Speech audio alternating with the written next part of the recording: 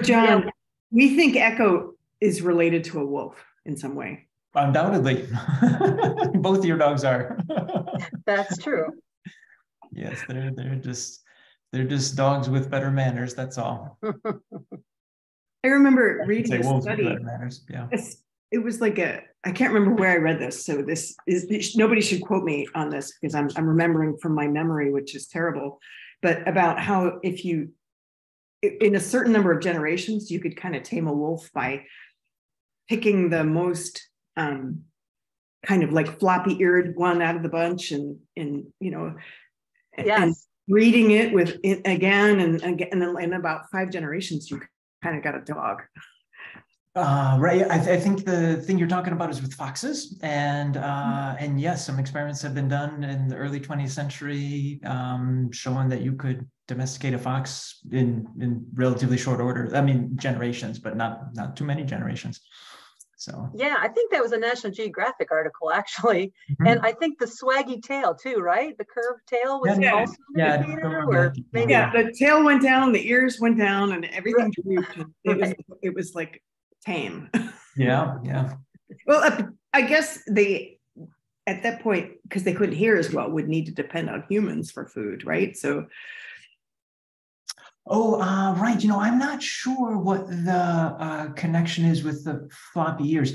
The thing that would have been being selected for would be, kind of a more mellow personality, but for which there'd be genetic basis for. But if you go for the gene that you're interested in, it often brings along other genes that you may not care about, or even genes that are a little bit detrimental. And so you kind of get the whole package, even though it's the thing you're mainly interested in with the canid would be that kind of docile, friendly sort of behavior. Right. Very interesting. So John, you've got a slide deck? I do, yes. It's ready to go anytime that's right. And at the moment, it's just a title. So do I have permissions to do that right now? Oh, I do. Not yet. I'm going to, I have a few introductory slides first. Oh, perfect. Yes, of course. And I'm sure you can share screen now.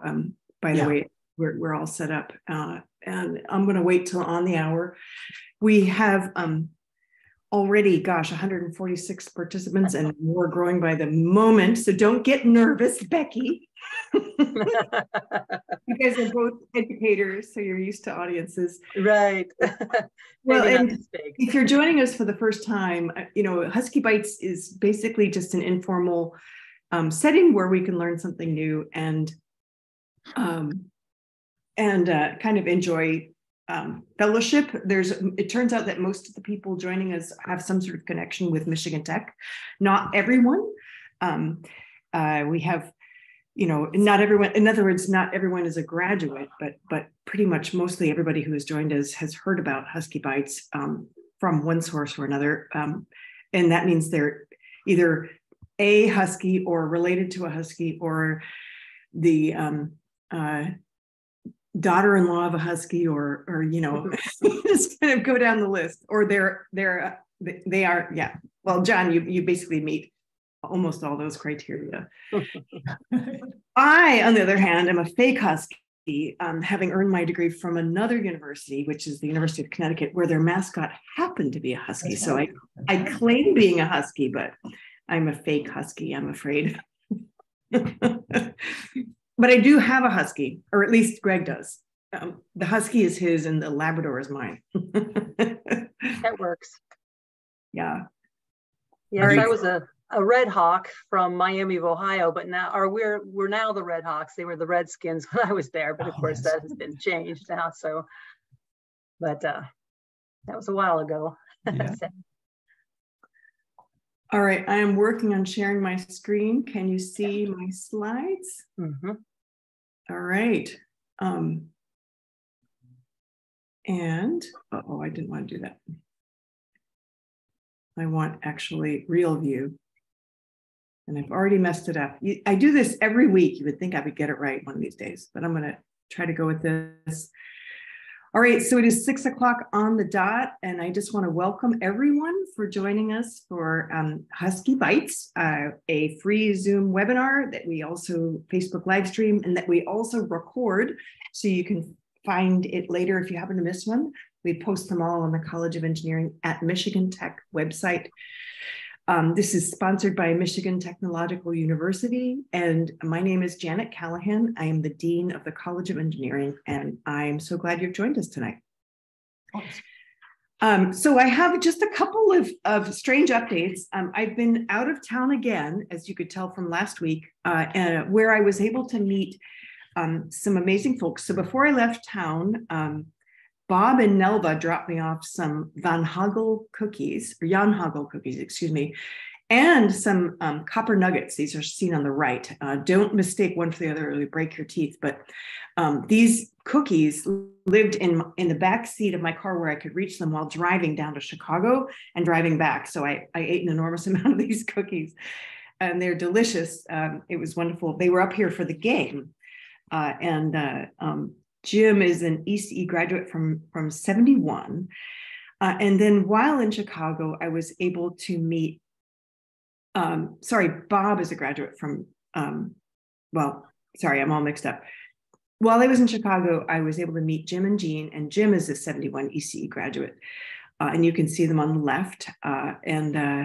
And then I also was able to meet a new person who I hadn't met before. Actually, I hadn't met Jim or Jean before either, Harry. And so I unfortunately lost a photo of him, but I just wanted to say I had a great time in Chicago. And the reason I've been I actually reached out to both Jim and to Harry is because they have been faithful Husky Bitesers, meaning that they join us many times, almost all the time. So it was just truly wonderful to meet some Michigan Techers. And so Jim and Harry, you both share in common that you are ECE graduates and you graduated within 1 year of each other, and you both love ham radio. So I'm going to introduce you to each other through email later on. All right, so Jim sent me a picture of his book bag. So I didn't know with a standard book bag at Tech back in the 70s was a geologist rock bag. Did you guys know that, John? Did you know yeah, that? I had one. It was even it made it all the way into the 90s a little bit. It wasn't quite as common, but I had one. Yeah, no, I was very impressed with this. And so, Becky, I'm embarrassing you here because I'm showing a picture of your family. So Becky, this is my introduction to Becky now. So Becky Cassel, I met through her. So she is the daughter-in-law of the daughter. You're the daughter. I'm the daughter. Yep. All right, I got that all mixed up in my mind. So tell me the first name of your father. So my dad is Tom Lippart, and he graduated in '59 from Tech in metallurgical engineering. And that's my dad. Yay. And so you married into this Cassel family then. Right. Who are Central Pennsylvanians through and through. Everybody lives within about a mile of where we are, which is wonderful. That's totally awesome. And so we can see here nearly the entire family. Your daughter is not here because she's here at Tech, exactly. Environmental engineering. But Becky reached out to me and she kind of shared, she actually said, you should have John on. And hopefully during the talk, he'll explain kind of the story of why. But I just wanted to kind of explain how, Tom's granddaughter is now here back at Tech. And while Becky did not go to Tech, she is kind of like me, like a Husky, right? Exactly. All right. And I am a Youper. So, I was 2 months old when we moved up, but I consider myself a full-blown Youper. So there you go. Which I am not. I'm striving to become one. This is the season. We're coming up on the last three. Very next up is we will be hearing from Carolyn Duncan. And we've called this free falling because Carolyn studies falling. And she scientifically studies it. And the purpose of doing that is to try to really help care, as we get older, our reflexes change and our ability to catch ourselves from falling changes. And I believe she's going to be talking about that next week. And so I wanted to just mention what free falling was about. And with that, I'm going to stop sharing. And John, you can go ahead and start your slides. And now I would like to introduce our featured speaker this evening, John Vucetich. And I hope I said that right. Yeah, very good. Okay, I've been practicing. So John is a distinguished professor here at Michigan Tech. He's also a fellow of the Martin School at the University of Oxford. He was promoted to professor in 2014, and since then he's been continuing to just continue his really amazing work.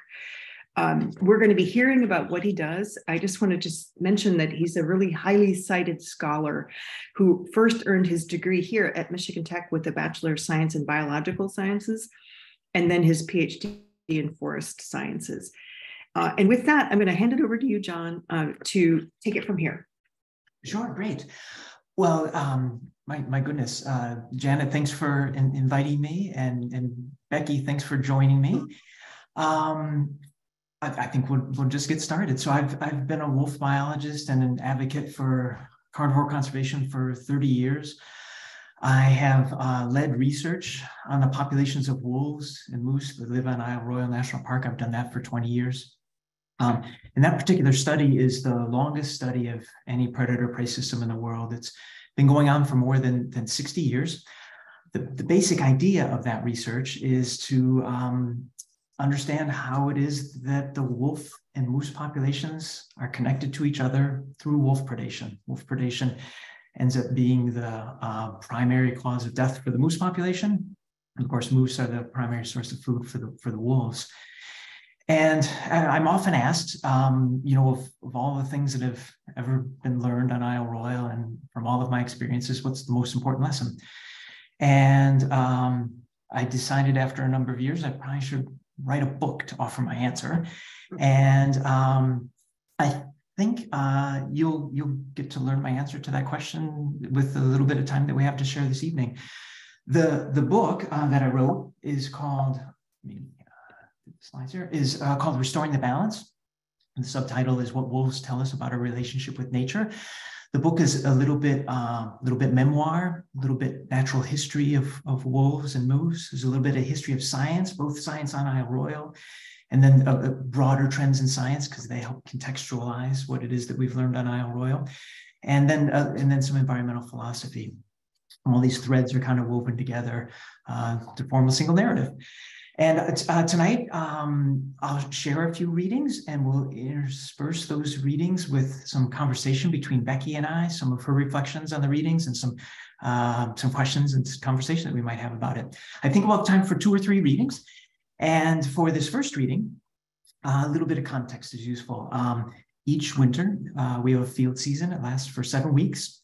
That field season involves us living in a cabin in the woods right at the field site, and we fly in a small aircraft as frequently as the weather allows us to.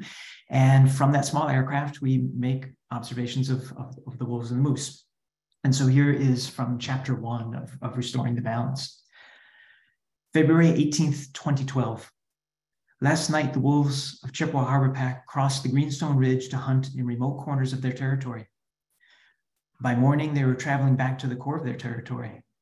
Shortly after we caught up with them, not far from Little Todd Harbor, we watched them change course, abruptly and straight into the wind. We saw what they smelled, a cow moose and her calf, who had been themselves foraging. It didn't look good for the cow and the calf right from the beginning. The calf was too far away from her mother, and they may have had different ideas about how to handle the situation. The wolves rushed in.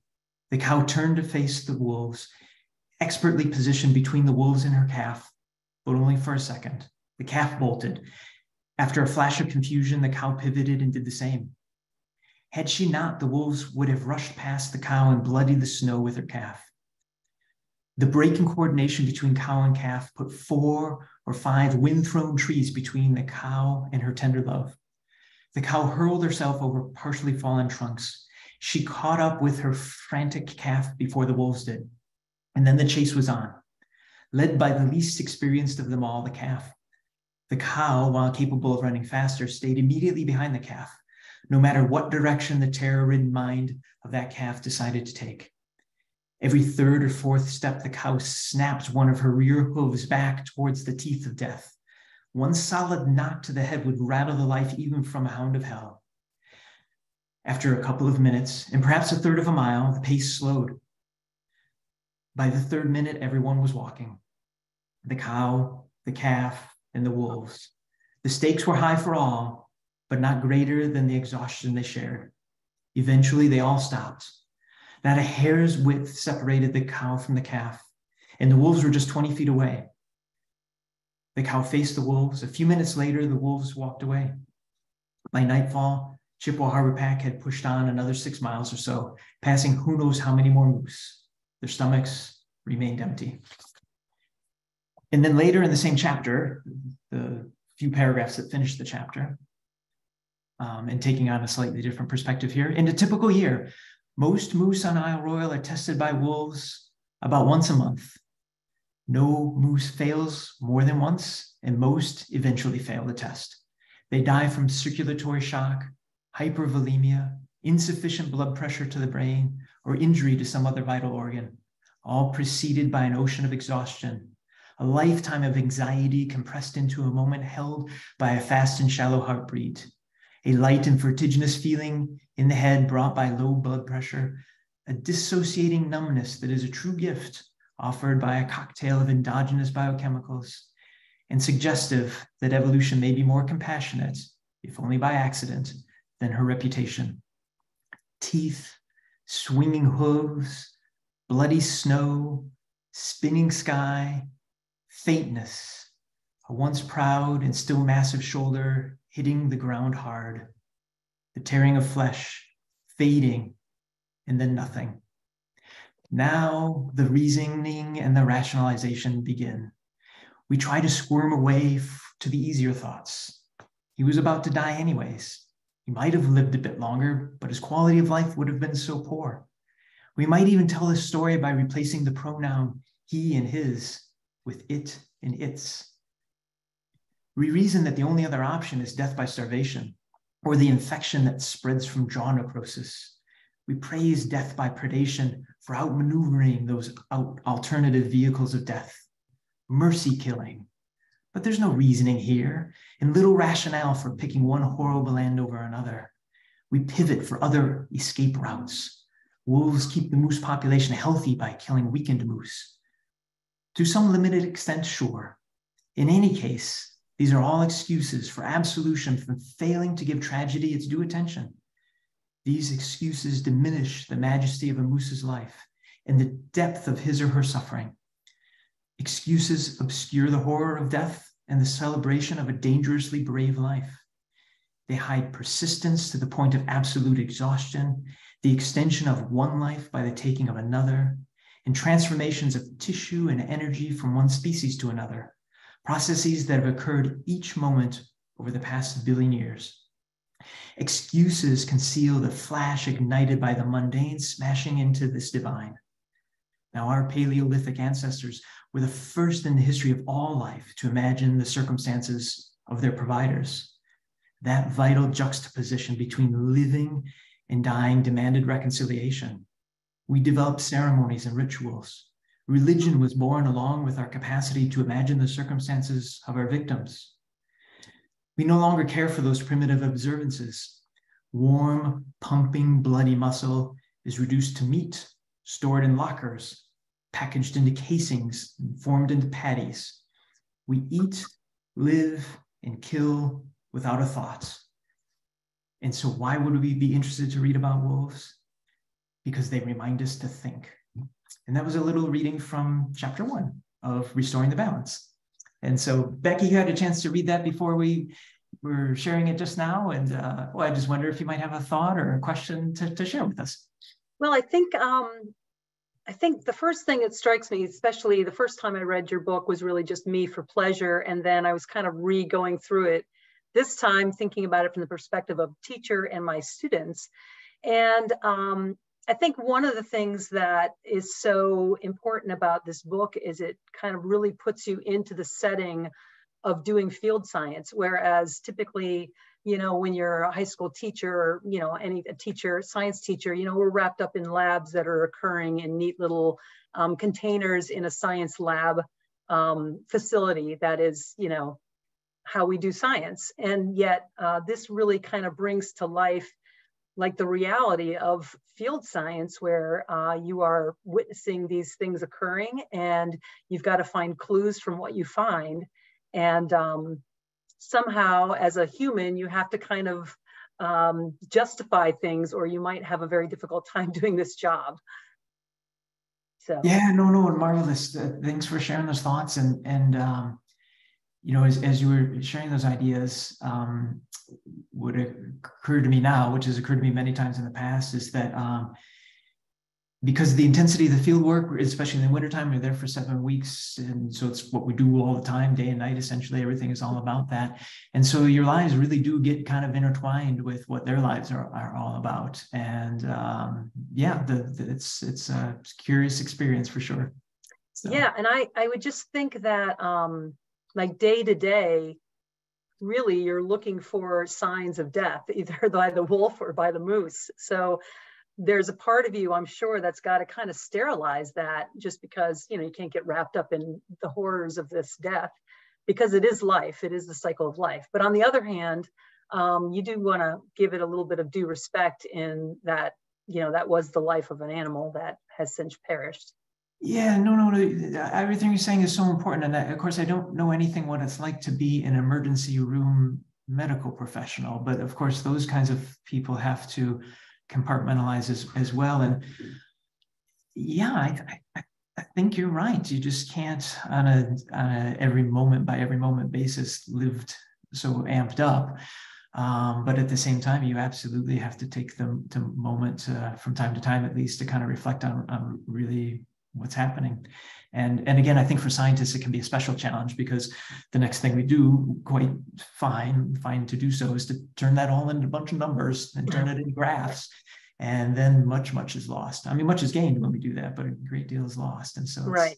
And again, when we're talking science textbooks, of which, as you mentioned, this study is in every biology book, probably in the world, but for sure in the nation. And so these students, all my students, have read about this, looked at the graph, answered questions from the graph. And so it's about the numbers, and it's you lose a little bit of sight, because you need to, in kind of what's really happening. It's more just about comparing the numbers of the wolves versus the moose. And now, if you were to read a reading like that to some of your students, what do you think their reaction would be? Oh, well, it would depend. There'd be some that would be riveted, like, wow, that is just so interesting. And then there'd be a few that would be horrified and probably would have to leave the room. Yeah. Well, a little bit of horror is not an inappropriate reaction, because it's horrifying. It is horrifying. Exactly. Well, should we do another reading? Yeah, absolutely. Okay. So for this is from chapter 2, and chapter 2 is called Moose Thoughts. And again, a tiny bit of context will help you out here. And if you joined us just before the top of the hour, you heard a tiny bit of this. Moose are bothered on an annual basis by something called winter tick. And these ticks, as the name suggests, bother the moose during the wintertime. This photo gives just a little bit of a clue of what happens. The ticks can be so numerous.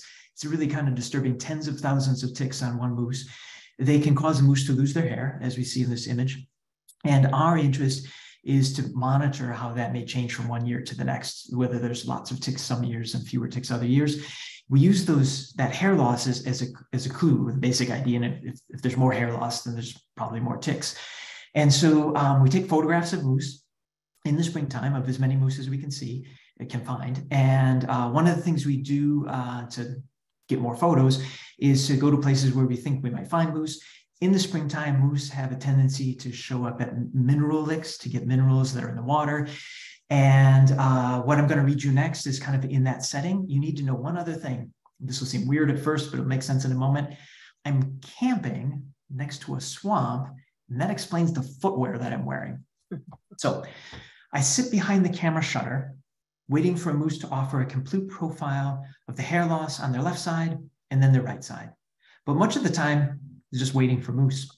By early afternoon, the morning chill has dissolved into light delirium, induced by a tincture of swamp quietude and a brilliant spring sun.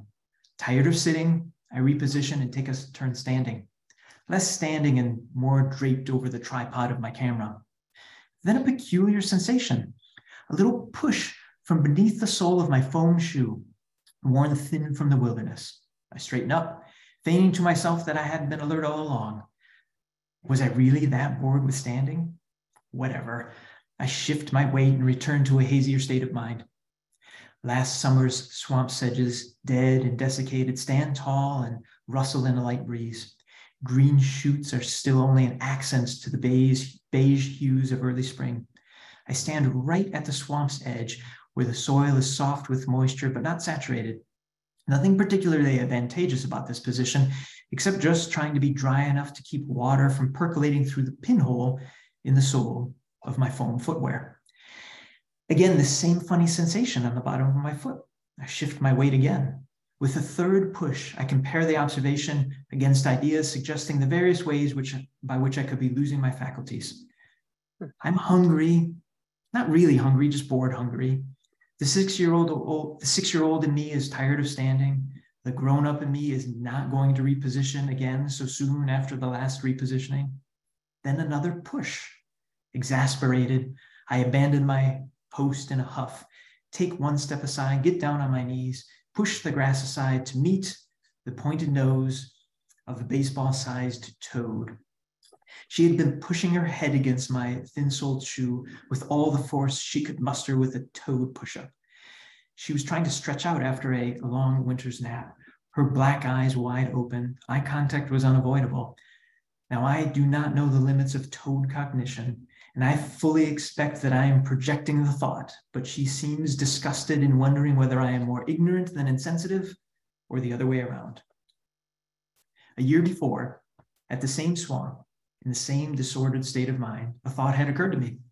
I hadn't been looking for thoughts. Nevertheless, the autonomous narrator in my head proffered one. I was sitting in the wilderness counting what was left of the day's allotments of M&Ms, and then, how many moose does another moose know? Then the words, is it boring to chew cud for 8 hours of a day? I wondered, what is it like to be a moose? The questions were not warmed by sentimentality, no. They struck me cold and horrifying. Let's say, if you were to select 100 people, all at random, from all parts of the world and all walks of life, now, make that 100 million people, line them all up in order, from the least knowledgeable to the most knowledgeable about moose. I would be pretty close to the front of that line, but I had no idea how to answer those questions. Soon afterward, I realized that moose were not merely alive, but that each moose has a life. A moose has memories of yesterday, hopes for tomorrow, joys and fears, and a story to be told. And if a moose has a life, so I reasoned with those awesome powers of deduction that I had acquired from all those years in school, then I bet that a wolf has a life too. This gift of awareness was first presented to me by an anonymous mud-sucking moose, and I regifted it back to you in chapter 1 when we imagined the dreams of a wolf. If wolves and moose have lives, then the chickadee and the squirrel that live in town just outside our house, they have lives too. Being less familiar with the details of their lives in no way diminishes the fact. And those miserable ticks, they have lives too. Our minds are so obstinately anchored to our own experiences and perspectives more than we appreciate. It feels awkward to say, but I owe those ticks gratitude. They led me to this mud hole on a warm spring day where in a mild state of delirium, I wondered for the first time, are the thoughts of a moose beyond my imagination? Anyways, that's a reading from chapter 2. Becky, all right, my thoughts on this really have a lot to do with, we teach population ecology, and you get wrapped up in the moose and the wolves, but as you read this book, you start to realize the breadth of this, which is just looking at the ticks that are on that moose in the picture, and their influence or their effect, their influence on their population, and then the amount of browse and the moose's population's effect on that, and it's just this whole domino effect that just emanates outward, from the wolves and the moose, and the whole field study, going back to that, is a lot of hurry up and wait, I have a feeling. Yes, yes. But it does leave you time to really think about and make observations of all things. You're not there just looking at the moose or just looking at the wolves. While you're busy waiting to do that, you are also observing all kinds of other things. So it really broadens your view. Right, right. No, I mean, the perspective taking that has to be had is jaw-dropping. I mean, because the story that my colleagues and I know so well and have come to learn, obviously, is a perspective primarily from those of the wolves and moose, but that perspective is in so many ways arbitrary. And there's a story to be told all about the ticks or a red squirrel or a chipmunk that's no less fascinating. So yeah, no, it's the perspective taking is at once necessary, otherwise it's disorienting, but also comes at a cost. Yeah. I just don't think ticks have lives. They would beg to differ. I know, and you may, yeah. Although, and I killed a skunk this summer. It was terrorizing our dogs. Echo had gotten skunked twice, and Abby had been skunked once. And this skunk actually kind of showed up for a dinner party. And the very next day, one of my board members dropped off an air gun with a scope. And I was able to successfully eliminate this skunk. And then I learned a whole lot of things about not trying to put a skunk into the garbage that the people collect, because I couldn't enter my garage. And I'm like, okay, next time I kill a skunk, I will bury it. But I mean, Echo kept trying to pick up the skunk and shake it in her mouth, and then she would end up foaming at the mouth, and it was just a disaster. But I know a whole bunch of people who capture them and bring them 25 miles out of town to release them, and maybe I should start doing that now, John. Well, skunks are tough to live with, especially close by. There's no doubt about that. But the perspective taking is really remarkable, because to take the perspective of another person takes an enormous amount of imagination, but it's not fantasizing about things that aren't. It's about really trying to understand what actually is the perspective of that other. Think about your dogs, Janet. They learn most of what they know through their noses. I mean, you feel like you're very familiar with your own dogs. That's like a normal thing. And that familiarity is born from just that, being around them all the time. But at the same time, their lives are so wildly different than ours. I mean, it's probably beyond our imagination to know what it's like to get most of our information through our noses. But wolves would do that. And then again, to take a moose, they really do chew their cud for about 8 hours a day. And now I'm a person that gets bored pretty easily. But does boredom even mean anything to a moose? It might not. And I think the point is that you might misjudge that, a trait that a moose is able to cogitate or not. But it's probably hard to dishonor the moose while trying. And I think that's the most important thing about our relationship with nature, is trying to take the perspective of different creatures on the earth, humans and otherwise, and while taking their perspective, again, I think it's hard to dishonor them. I mean, you could still accidentally mistreat them for misunderstanding, but anyways, so I've learned so many things from being on Isle Royal, many technical things, many mathy things, many things that have made my career. But the most important things, without a doubt, that I've ever learned are, reflected through the readings that I shared with you all tonight. And if I understand things properly, this is designed to be kind of like a half-hour sort of a setting, and I think we're right at that moment. And so is this the right time, Becky, Janet, to switch to a different mode? Well, if you have one more reading that you have selected, I think we have time for that. And I'm sorry, I'm reading some of the questions already. Poor Ron, he lost his appetite for dinner. That was well, that'll help him hang around. No, that was during our pre-show. sorry about that, Ron. Sure. And Let me, sure, I can do one more reading. So this reading, again, we need a little context. So this project began a long time ago in the late 1950s.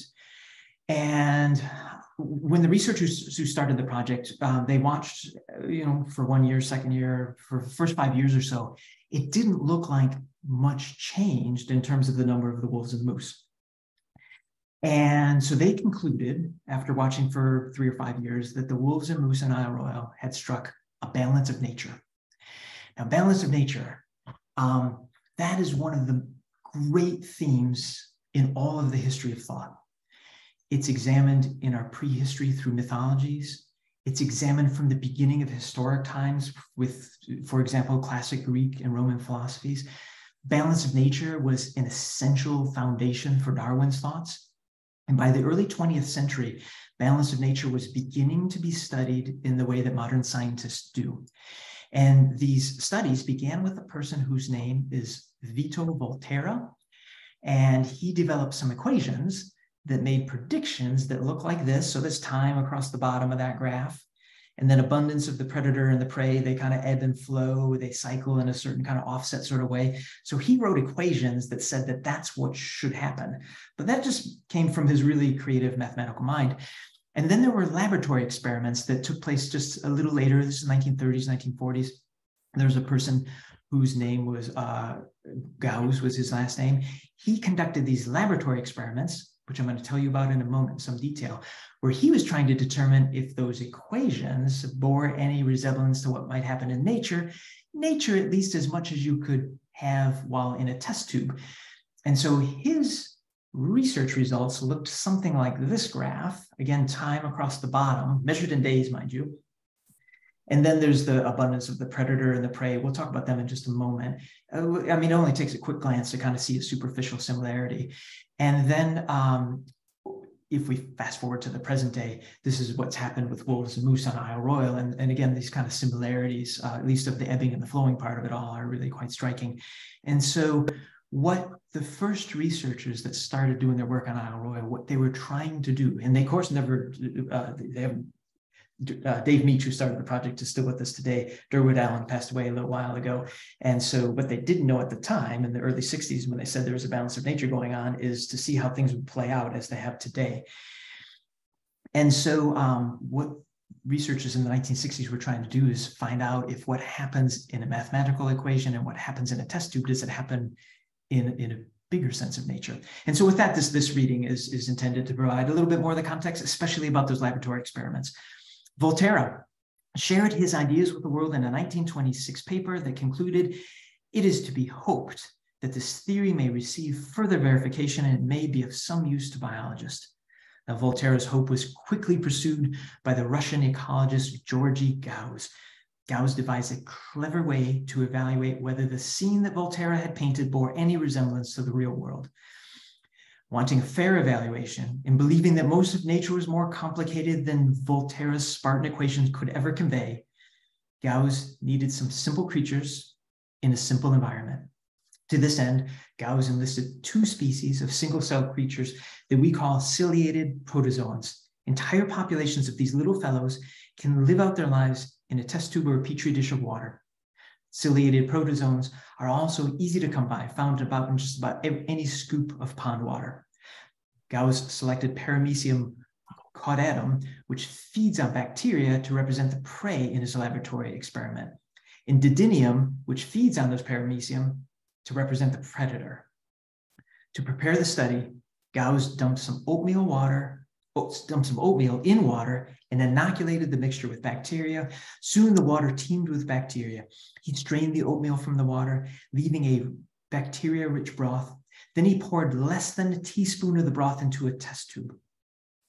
Now, these protozoans, they live at the edge of our visibility. If you were to hold a glass of water filled with paramecia to the light, you'd detect little flecks scooting about, but that's all. You'd see a bunch of someones and be able to count them, but you wouldn't really be able to discern what they're up to. But if you could, you'd know the potency of their life. If you could look closely, you'd know how much authentic nature is happening in this Gaussian universe. To see the tooth and claw of Gauss's microcosm, we need a better view. We need to shed the biased perspective we inherited with our gargantuan multicellular bodies. So let's make like Alice from Wonderland. Let's take a swig of that potion labeled "Drink Me" and watch ourselves shutting up like a telescope. This test tube is smaller than a rabbit hole, so we'd better take 2 swigs. And as quick as your imagination can conjure, a teaspoon of broth grows to the size of a large swimming pool. The water is littered with spheres, roughly the size, texture, and color of grapefruits. These are the many thousands of bacteria. Gauss has just dumped exactly 10 paramecia into the pool with us. Now, these paramecia are shaped like fat cigars, about as long and large around as a slightly overweight human. Swim up and touch one. They're harmless. And you'll see that while they have shape, they're also pretty pliable. Their single-celled bodies are covered with the strangest kind of shag carpet with fibers longer than a shag that you've seen, though not nearly as dense. A closer comparison might be that of a balding man with the habit of cone movers who's just jumped into the water. Those long, wavy hairs are the cilia. They pulse in unison, propelling each paramecium through the water in search of dense schools of bacteria. If bacteria are plentiful, one paramecium can consume 100 bacteria in an hour. When a young paramecium eats as much as it likes, then in just about 5 or 6 hours, about half of the paramecium's insides migrate to each end of its unicellular body, and the cell membrane begins to contract in the middle and then pinches off in a process that takes just a few minutes. Where there had been 1 paramecium, we are now staring at 2 half-sized paramecia, each scoot off in their own direction in search of more bacteria. In 24 hours, the population of 10 paramecia has increased to about 30. In 48 hours, it's hard to swim around without occasionally bumping into one. Our swimming pool is now inhabited by more than 100 paramecia. At this moment, Gauss drops 3 didynia into our swimming pool. They're barrel-shaped, slightly smaller than a paramecia, and agile, owing to cilia emanating from 2 bands located where the quarter hoops of a hogshead of whiskey would be. Like a picture, there you have it. Ew. You see sacs embedded in a translucent membrane of their skin. It is these cysts, each of these cysts is packed with needle-like filaments. When a didynia detects a paramecia nearby, I have no idea how they do this. They are creatures that have no eyes or ears or nerve cells of any kind because their entire body is just 1 cell. They eject those filaments, penetrating the paramecium's skin. Oh, I forgot to mention the toxins. The filaments are coated with toxins to immobilize the paramecium, and they begin digesting its insides before the paramecium has even swallowed it. The didynium retracts the filaments, and the paramecium still attached, with the paramecium still attached, and the paramecium may be folded in half as its body is pulled into the didynium. I've mixed up my pages here, so I gotta find this page right here. So this picture is the thing attaching the paramecium? Yeah, the predator is on the top, the didynium, and then what's below is the prey. And so it's another instance where the prey is bigger than the predator. And so because I mismanaged my pages here a little bit, I'll back up to just the last sentence here. So the didynium retracts the filaments with the paramecium still attached, and the paramecium may be folded in half as it's pulled into the didynium's mouth. The didynium had been smaller than the paramecium until it was stretched on all sides from the inside by the freshly consumed prey. Oh my gosh, watch out, right behind you, a didynium. I would not get too close. Now, paramecium, they're not helpless in all of this. They have similar sacs embedded in their skin. If triggered at the opportune moment, they foil a didynium's toxic filaments, sidelining the didynium from the hunt for 20 or 30 minutes as it regenerates those spent toxocysts. An especially skilled didynium captures and consumes about 5 paramecium a day, depending on how easily the next paramecium is found. When didynium have had enough to eat, they undergo, like their prey, the torturous-looking process of binary fusion. Now, while this Gaussian universe is a laboratory experiment in a glass tube. Do not overlook the raw peril and don't fail to appreciate the complexity. What happens next is well beyond knowing without continuing to watch. Within 24 hours of being dropped into the tank, those 3 didynia had consumed scores of paramecia and increased their own kind to about 25. The abundance of paramecia plummeted from more than 100 to about 35.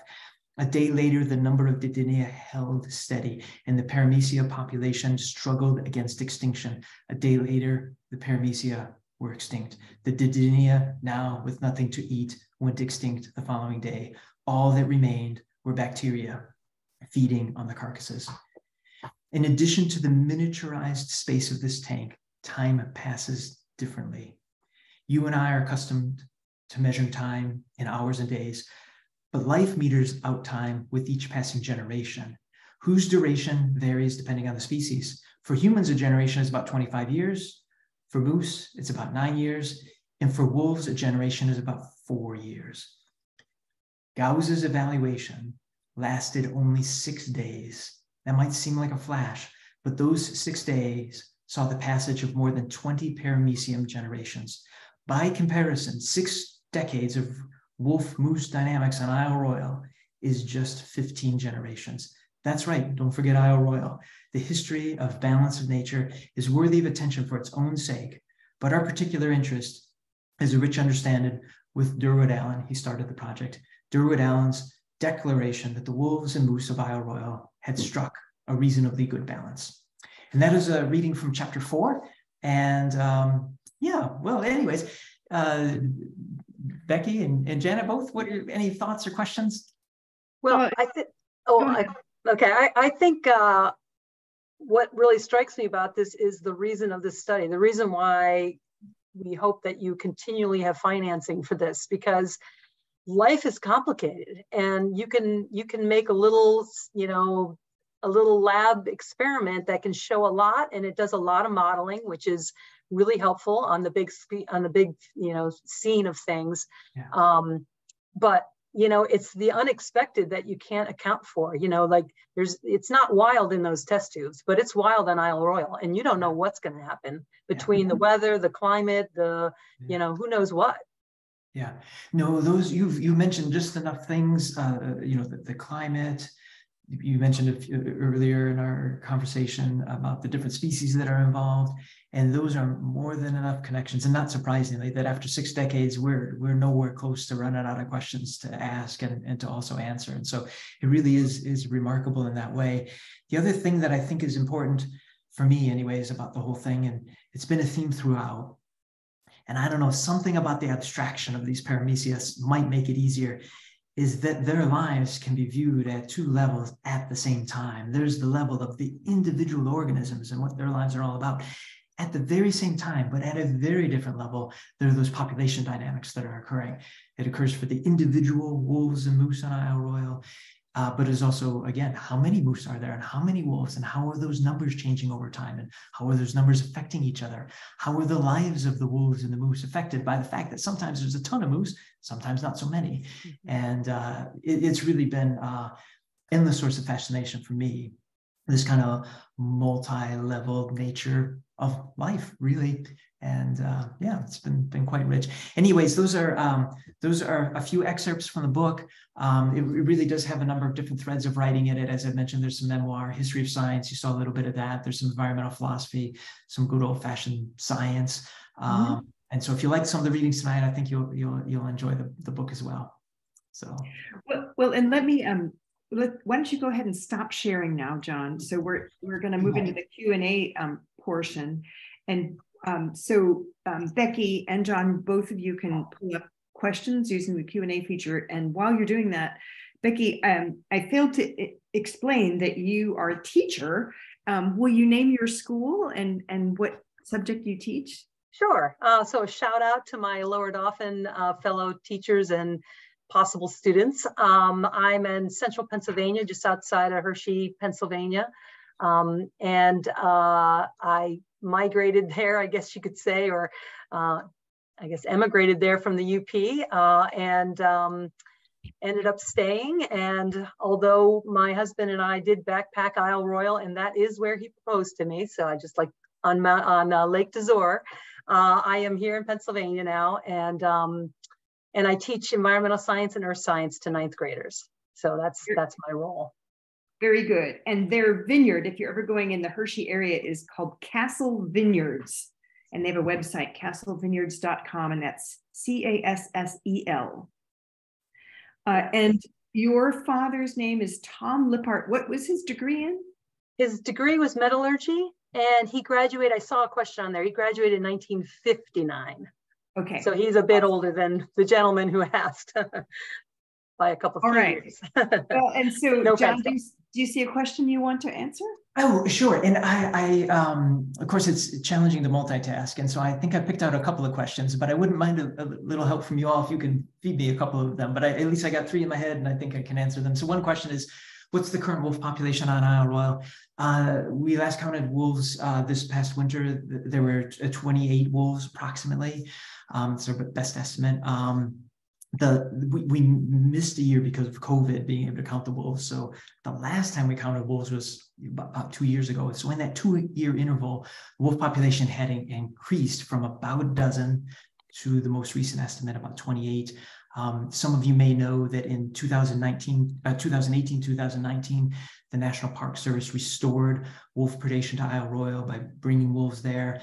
And so that restoration effort by now is in every way that we can imagine measuring successful. The wolf population is very well established. There's 2 social groups there, 2 packs. They've both reproduced. And so, yeah, wolf population is doing great. I saw a question about what brought my attention, what made me interested in wolves and moose in the first place. You know, they found me. I don't think I found them.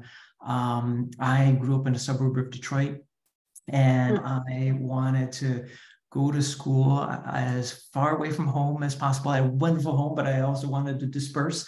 And but it needed to be in-state tuition. And so from Detroit, Michigan Tech is as far away as you can get from Detroit and still be in-state. That essentially is how I chose my college. And so when I was 18 years old, freshman in college, I worked with Rolf Peterson, who was leading the project at the time. He's still with the project now. I did things like make photocopies, identify food items in coyote scats, did field work on Isle Royale when it started when I was 18. And to make a long story short, I kind of just never left. And so that's how I became interested. Again, you couldn't plan that in one's life. It kind of just happened. And there was a question about what happened in 1979. That's a little bit because I could read the question quickly and kind of come to see it. I got to find the question. I got to find out where that graph is. Hold on one second. Right. While you're doing that, there's a question from the Facebook live stream. Yes. Do the ticks that harm the moose also have a negative effect on the wolves? Right. Yes. The tick question. Ticks are such curious creatures in so many different ways. There are, there's like 300 species of ticks around the world. The ticks that we're most familiar with are not especially characteristic. So we're familiar with like a dog tick or a deer tick. And think about like dog ticks. A dog tick is kind of happy taking the blood of almost any mammal. But most ticks, this is true for the moose tick or the winter tick, which are 2 names for the same creature, they're specialist. They only like members of the deer family. And so in Isle Royale, that means moose. And if a tick is unfortunate enough to find itself on a wolf or even a human, they don't do well. The first thing that they don't do well with is they don't settle in anywhere too quickly.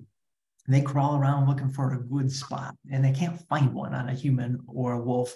And in all that crawling around, they get detected and then usually crunched, either between the incisors of a wolf teeth or between your fingers. And so, so while occasionally a tick will find its way to a wolf or a moose, and occasionally they'll bore in, it's 1 or 2 ticks, handful of ticks at the most. And so it's really a creature that's trouble for the moose. What happened in 1970? Oh, I got to share my screen here for you guys to see this. Let me just take just a moment. And so I think you can see my cursor wagging around. Is that right? Mm-hmm. Yeah. So what we're talking about here, this this line with the open circles, this shows the wolves. And so this is 1980. Wolves were at an all-time high, and then they collapsed over just a 2-year period. What happened there is that canine parvovirus is a disease that affects domestic dogs as well as wolves. If we go back to, say, 1978, 1977, it's a disease that did not exist anywhere in the universe. It's a newly evolved disease in the late 1970s. Upon first evolving from a cat disease, it found its way into dogs, spread around the world in a very short time, less than a year, found itself into some wolf populations, including Isle Royale, and that's what that collapse was all about. And then, because somebody might ask, this big collapse right here in the moose population occurred because there was a very convergence of 2 reasons. One, there were an awful lot of moose. They had to come down. Only question was, how would they come down? And that was the winter of 1996, which was extremely severe. And so it was a combination of there being so many moose and then a very severe winter. So anyways, that was a question about what happened in 1979, 1980, right up in there. So Janet or Becky, another question, if you wouldn't mind to share one with me. Let's see. I was looking through some here. Why don't you repeat the name of the book, Jim? Sure. And how do you get it? I imagine. Sure. The book is called Restoring the Balance.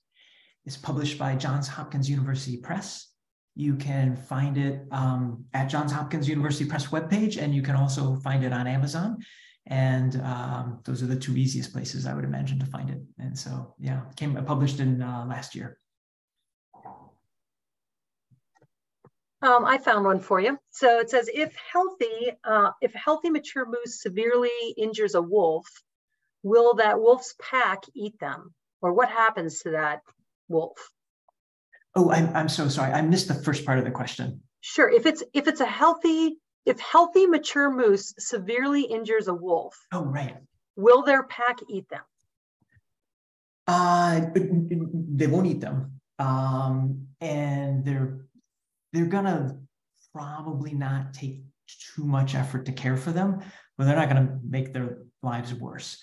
And so that wolf would struggle to kind of keep up in whatever way that it could. Yeah, it would be not good.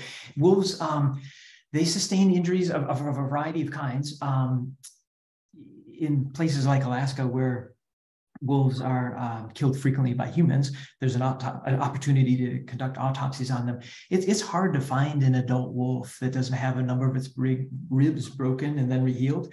Many of those injuries are caused by being kicked. And so it's kind of a routine sort of a way to get injured. Kicked, or if you like, thrown into trees by a wolf that's kind of, or by a moose that's kind of, just thrown it, basically.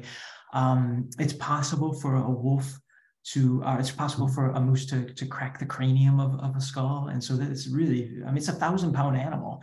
It's a very big animal with very powerful hooves. And so, yeah, it's a remarkable sort of thing. And from Nicole, who is one of our regular Husky Bitesers who lives in Alaska now, she says, as a note, that ticks on moose are becoming a huge problem, not just for moose, but the food chain. Mothers are unable to feed calves, and thus populations in Alaska are being reduced. And she also wanted to just warn people that moose are much bigger than you think, and please be careful if you see them.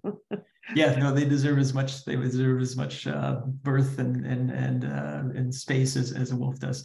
I see there's a comment from Pippin out there. Hello, Pippin. Pippin is a good friend of mine from many years ago. He and I went to school together at Michigan Tech. Another question? Oh, well, I can see one right straight away. How do these diseases get on the island? So as canine parvovirus got to Isle Royale, presumably by one of a couple of means. A dog would have been brought to Isle Royale and then would have defecated on the island while it was there. And then parvo can be passed through basically a wolf coming to smell that. It's not allowed to bring dogs to Isle Royale, but that rule is occasionally violated. And so that's almost certainly how that happened. Here's one, and I'm curious about this too, with the reinstating of more wolves on the island. The question is, how many distinct packs or family groups of wolves are there on the island? Right now, there's, I should say, as of this past winter, there were two well-formed packs. And while many know, maybe not everyone knows, a pack is basically just a family group. And so a pack is usually two parents, male and a female, and then their offspring from the most recent year, as well as offspring from previous years. And so you may have offspring that are 1, 2, 3, 4 years old. The way that packs work, not unlike human families, is that when the offspring are born, they need a fair bit of help to make sure that they get all the food that they need, but eventually they're big enough, strong enough, smart enough to make it on their own. And then some of these wolves that are old enough, they try to disperse. And when they disperse, they're trying to find another wolf of the opposite sex who's doing the same thing. And when they hook up, they then next try to find a place to make territory. And if they are successful in doing so, then they'll mate, they'll have pups, and then that's how a new pack is born. And in Isle Royale's long history, it's been most common for there to be 3 packs on Isle Royale. It's not always the case, but it's the most common scenario. Right now, we have 2 packs on Isle Royale. So one of the things we are kind of eager to look for is to see if these 2 packs will become 3. And if so, how does that happen? Does it end up being, individuals from the 2 different packs getting together? But of course, they gotta find some space on the island. And so, anyways, that's a little bit about how that happens. No, it's fascinating. So here's a question from Harry, who I just met last week. Harry used to do a lot of portage and hiking and dragging a canoe through the Boundary Waters area. So he said once in the Boundary Waters canoe area, he saw a cow moose doing a backstroke across a lake with a youngster balanced on her stomach. As she approached the shoreline, she flipped over and both disappeared into the forest. Well, that is a remarkable sighting. I don't think I've ever seen anything like that. But I think that's all that I can say to it, is that would be a remarkable sighting. Well, there's some questions kind of about, are wolves any threat to tourists on Isle Royale, and maybe are wolves a threat to us here in the UP? Yeah, no, wolves are not a threat to human, at least not any more than any other kind of wild animal. Wolves, for the most part, are afraid of humans, and so they steer clear of us.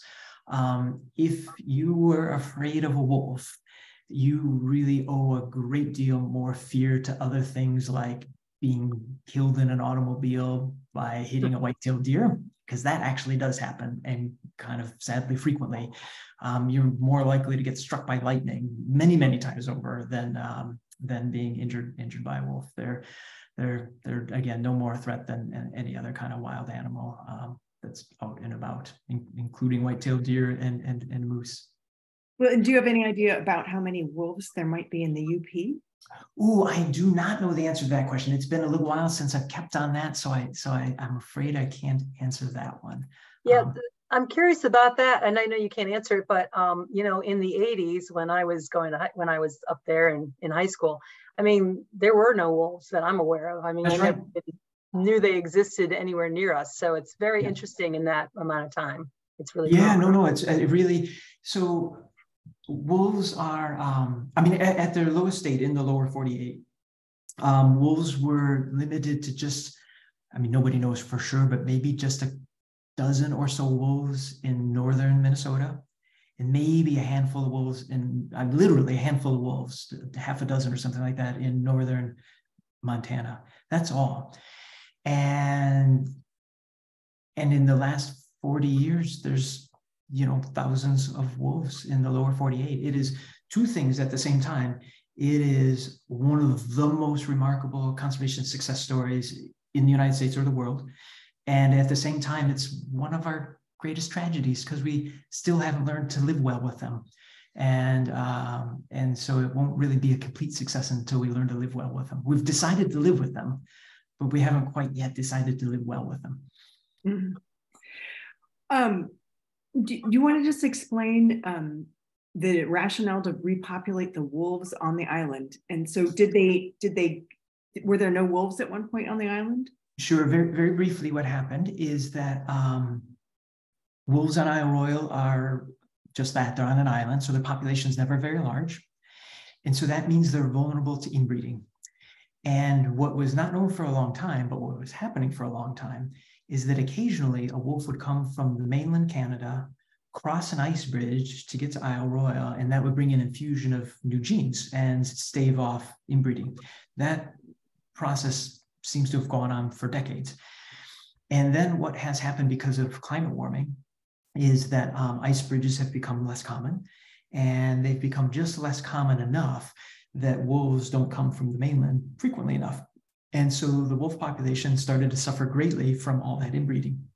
They dwindled to just 2 wolves. And this would have been, oh gosh, 5-ish years ago or so we're talking about. And it's when wolves were in that very, very low state of just 2. And they were 2 wolves that were very, very unlikely to reproduce. So they almost certainly would have been the last 2 wolves on Isle Royale. Anyways, it was at that point in time, now we're talking like 2018, 2019, that the National Park Service decided that the right thing to do was to restore wolf predation on Isle Royale. And so that's what they did. That's why it happened. And yeah. It represents kind of an important decision for the Park Service. It's a special case of something that kind of sadly is going to happen more frequently in our other national parks. One of the great principles of a national park is a notion of kind of letting nature take its course. And one of the things that's going to happen is that climate change is going to make it difficult for isolated national parks to just take their course all by themselves without any help from humans, and then for us to expect them to get along just fine. And so if we want to protect some things in some of our national parks, to protect them from climate change, we may have to make decisions to make those kinds of interventions in the future.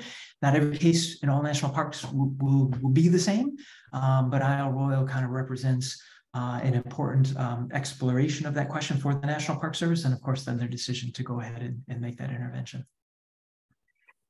Yeah, I'm sad to say there's 20 open questions, 28 answered questions, but we are just over the hour. So what I want to do is give each of you just an opportunity to make some closing remarks, starting with Becky, and then John, you'll close us out. And before I do that, I just want to thank the audience for joining us. And I learned a lot.